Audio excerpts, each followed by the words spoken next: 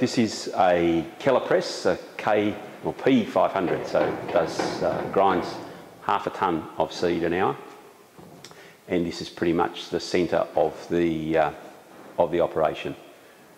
So the canola seed, in our case, comes in through this centreless auger into the hopper up top. It's got a high-level switch that just controls the infeed, and this machine really is designed to grind unattended. It will just go 24 hours a day, 360 odd days a year, and minimum maintenance. The oil comes out through the bars in the cage there, so that drops into the bottom, and then a screw takes it along into these tanks at the end. So essentially what's happening is the meal goes one way and the oil goes the other. So this side of the shed processes meal and this side of the shed processes oil.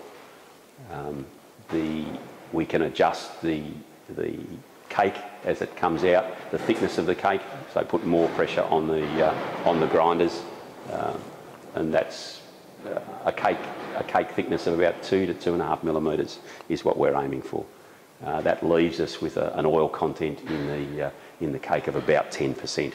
So the seeds that we're using probably got an initial oil content of about 45%, so we're able to pull 30 to 35% of that oil out. So about a third of the weight of the canola seed going in comes to us as oil, and the rest, the 2/3 that's left, is a high quality protein source, stock feed source that we then process. We either pelletise it directly or we mix it with other materials to make up a total ration.